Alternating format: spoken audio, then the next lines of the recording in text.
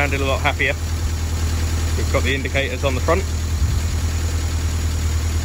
Pretty much done everything we wanted to now.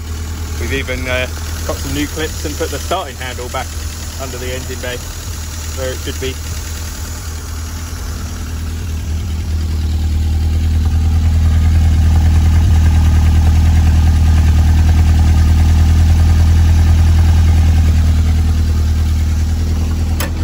Another little addition, we've put the original seat back in the truck. So we've taken the bench seat out, which gives us nice, easy access to this storage area now, where we can keep all sorts of bits and pieces.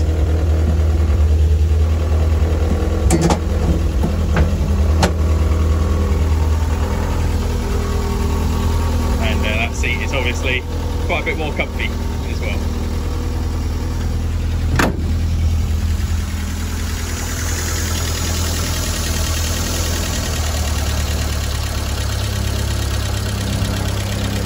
So the engine is sounding a lot more happy too.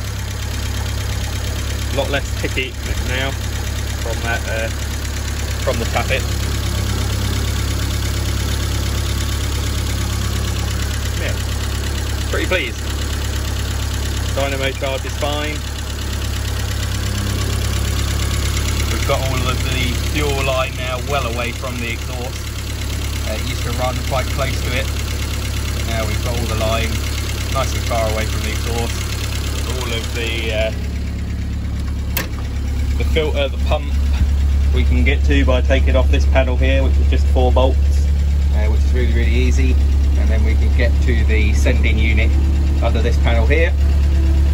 So yeah, hopefully, if we ever need to clean the filter out now, we haven't got to take the whole entire floor out to do it. We can just take that panel off, pop the filter out, and swap it over. I'll carry a spare in that little compartment there.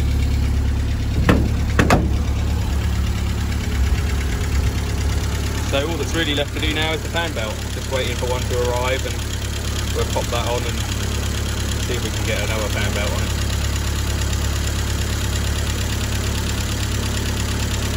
So yeah, that's pretty much it. All back together. Everything we wanted to do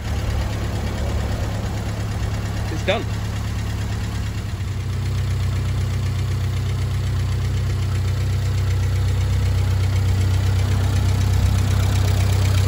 Last little bit of the jigsaw puzzle just got on. Nice new fan belt, nice and tight. Much better than it used to be.